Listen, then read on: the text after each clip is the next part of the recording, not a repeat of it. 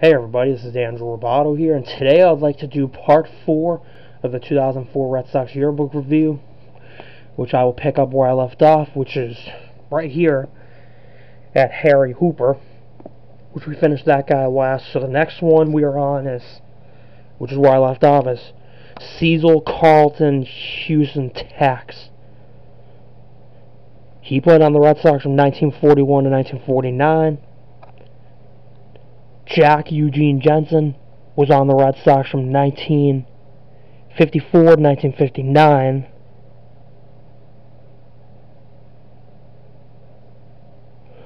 Or actually, he played on them until 1961. Unless he got traded, I don't remember. George Duffy, definitely heard of him. He was on the Red Sox from 1910 to 1917. James Reynolds Lonborg played on the Red Sox from 1965 to 1971.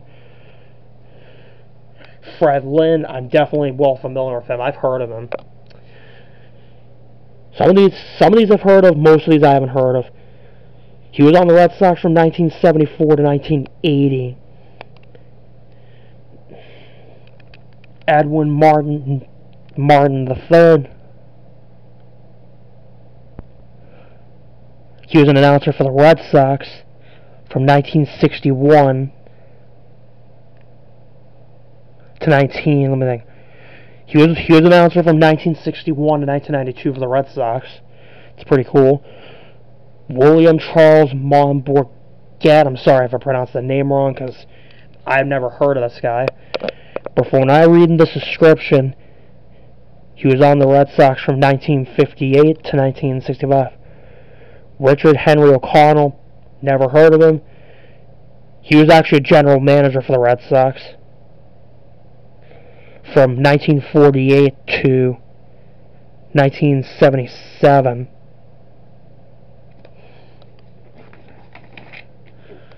Melvin Lloyd, or actually Mel Parnell, I've heard of him. I've definitely heard of him. He played for the Red Sox from 1947 to 1956. One of the best of all time. Johnny Pesky, another legend I've heard of. He played on the Red Sox. He first played on the Red Sox in 1942, but then he served in World War II, and he didn't come back to the Red Sox until 1946. Then he played for them until 1952, because he was serving in the war. Because Johnny Pesky, Ted Williams, and Bobby Doerr all served in World War II. And they didn't play for a little while, but then they came back eventually. Rico Petrocelli, definitely heard of him, one of the best.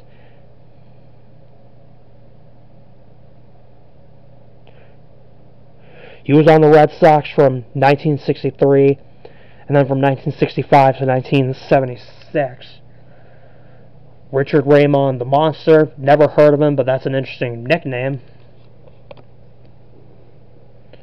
He was on the Red Sox from 1962 to 1966. Jim Rice, definitely heard of him, one of the best. He was on the Red Sox from 1974 to 1989. Then the next Red Sox player is the one I've heard about the most, and I'm the most familiar with, along with Tony Conigliaro, is Babe Ruth, or as he's known by his real name, George Herman. He was on the Red Sox. I forgot to mention about Johnny Pesky. Sadly, he died in 2012 during the year Fenway turned 100 years old. And now, believe it or not, Fenway Park just turned 110 years old. It's the oldest MLB ballpark. But anyways, back on the Babe Ruth. He played on the Red Sox from 1914 to 1919. Then he went to the Yankees, played for them from 1920 to 1934. And as soon as we got rid of him, the Red Sox were on a curse known as the Curse of Bambino, which they were unable to win a World Series until 2004. Which, believe it or not, it took them 86 years to get a title. Babe Ruth did return to Boston in 1935, but the only difference is he played on the Boston Braves in 1935, and then he retired. Okay, Reggie Smith, heard of him. He was on the Red Sox from 1966 to 1973. Tristram Speaker, I've definitely heard of him. He was on the Red Sox from 1907 to 1915. Robert Stanley, definitely heard of him. He was on the Red Sox from 1977 to 1989. Alright, next player. And this is actually the last page on the Hall of Famers. And then here's the description of other players it includes right there, which includes the managers Jimmy Collin and Hugh Duffy, Frank Chance, Ed Burrow, Joe McCarthy, Bucky Harris, and Billy Herman.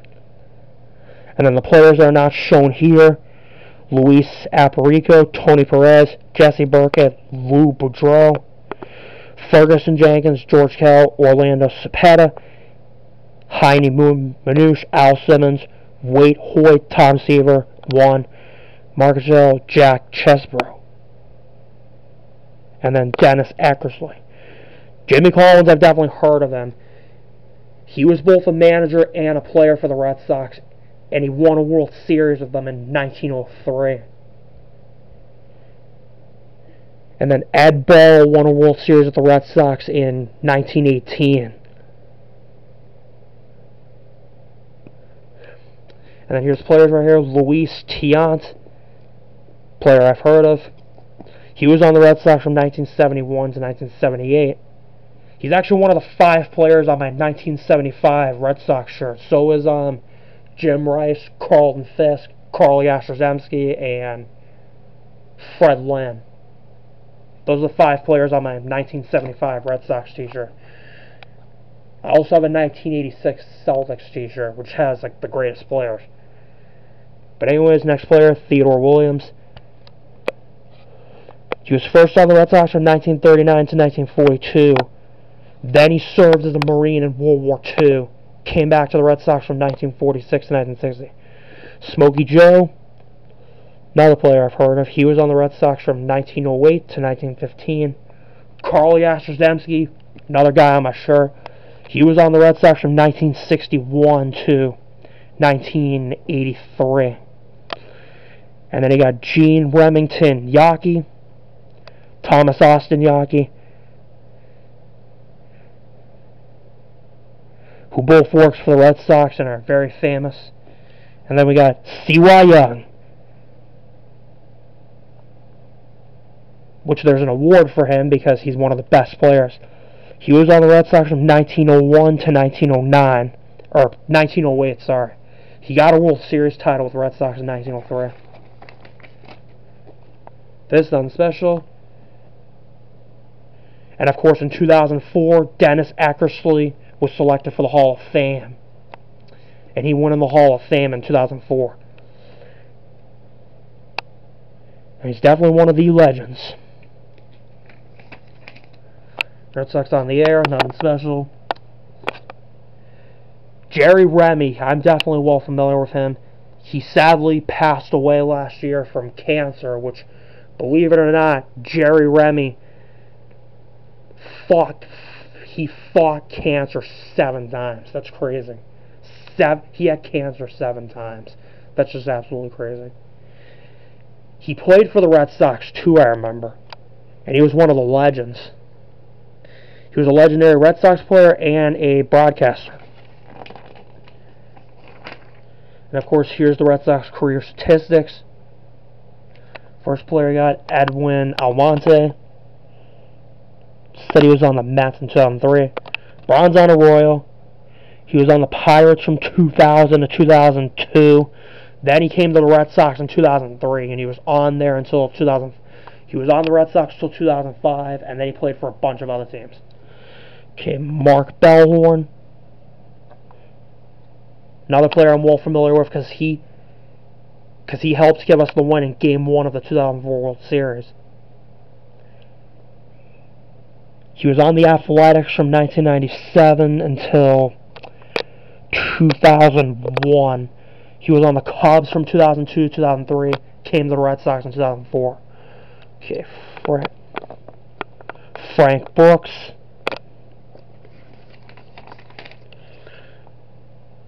Let's see, Jamie Brown, Ellis Burks. He was on the Red Sox from 1987 to 1992, White Sox 1993, Rockies from 1994 to 1998, Giants 1998 2000, the Cleveland Indians 2001 2003, came back to the Red Sox in 2004. And of course, you got Johnny Damon right here, which I mentioned what teams he played on in my review on the 2002 and 2003 yearbook, so I won't go into that since I know what teams he played for. Lenny DiNardo, Andy Dominique,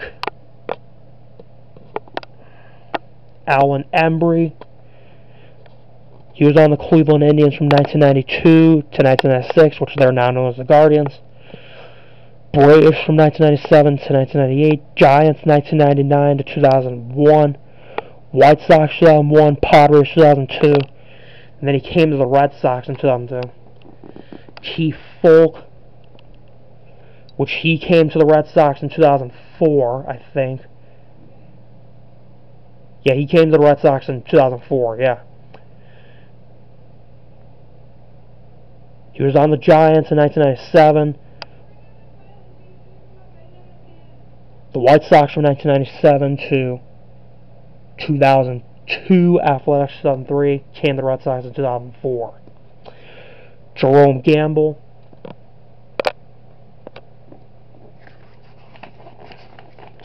And I got a couple pages left, so that's a good thing, so that means we might be able to finish this 2004 Red Sox yearbook review in part 4. That'd be a good thing, because this is such a long yearbook. But anyways, next player is Reynaldo Garcia, who was on the Rangers in 2000, from 2002 to 2003. Came to the Red Sox 2004. Nomar Garciaparra. Talked about him in the other Red Sox yearbook reviews, so I'm not going to go into what teams he was on. Tim Hamulak. Sorry if I pronounced that last name wrong. Brian Hebson. He was on the Expos in 2003. Then he came to the Red Sox in 2004. Okay, Gabe Kapler. He was on the Tigers from 1998 to 1999. Rangers 2000 to 2002. Rockies 2003. And then the Red Sox got him in 2003.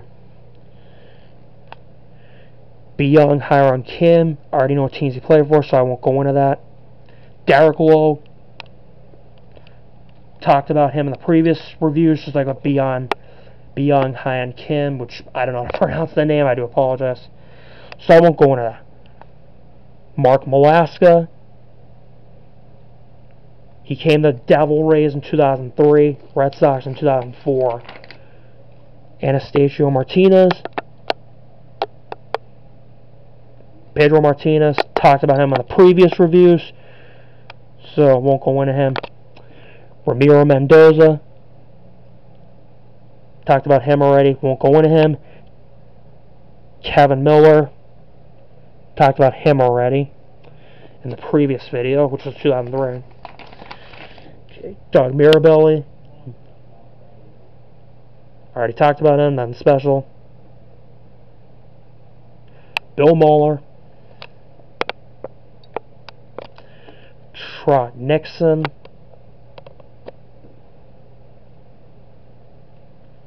David Ortiz, also known as Big Papi, which David Ortiz is going to the Hall of Fame this summer, since he's one of the greatest of all time. Manny Ramirez. Pokey Reese. Curt Schilling. So I'm going to talk about him now, because he came to the Red Sox in 2004. For Curt Schilling, he was on the Diamondbacks from, who was he drafted by? Okay, he played on the Diamondbacks from 2000 to 2003. Red Sox 2004, 2007. Because I know he retired in 2007. Or 2008, I think. I don't know which year he retired. I gotta look that up. Because I know he used to play for the because I know he played on the Diamondbacks too. and he won a World Series ring with them and World Series MVP in 2001, which he won MVP along with Randy Johnson. And then he got 2 World Series rings with the Red Sox in 2004 and 2007. That's Phil Siebel, Jason Shield, Mike Timlin,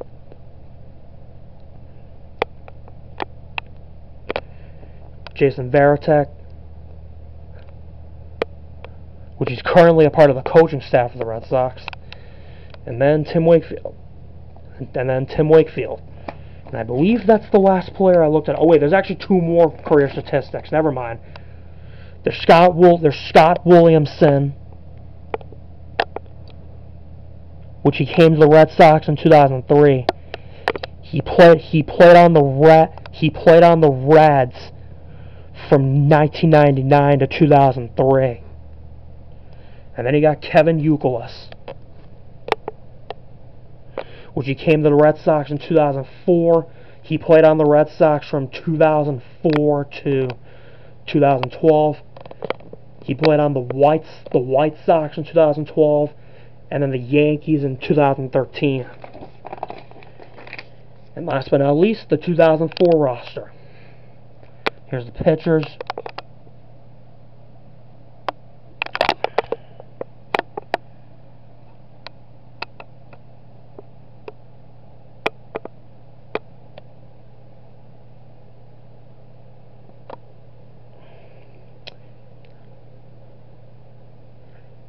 And now the catchers.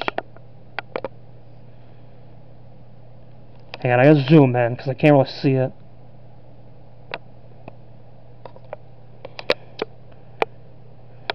Infielders.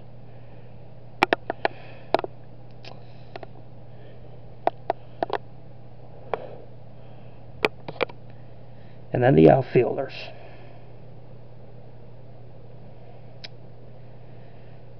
And that is it for the Red Sox yearbook review for 2004. We finally were able to finish in part 4, so that's a good thing.